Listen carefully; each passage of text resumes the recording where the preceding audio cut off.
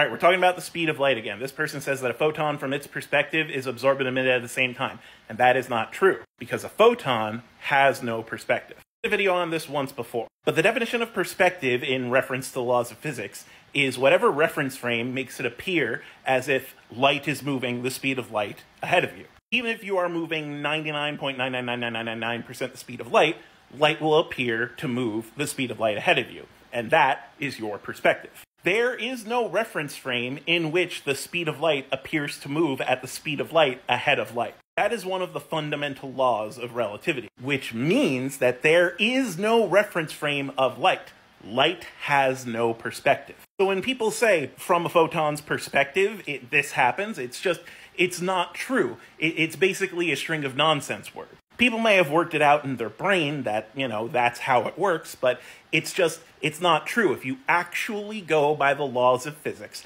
a perspective requires light to move ahead of you at the speed of light. And there is no perspective in which that happens for light. So light simply doesn't have a perspective. It's like dividing by zero.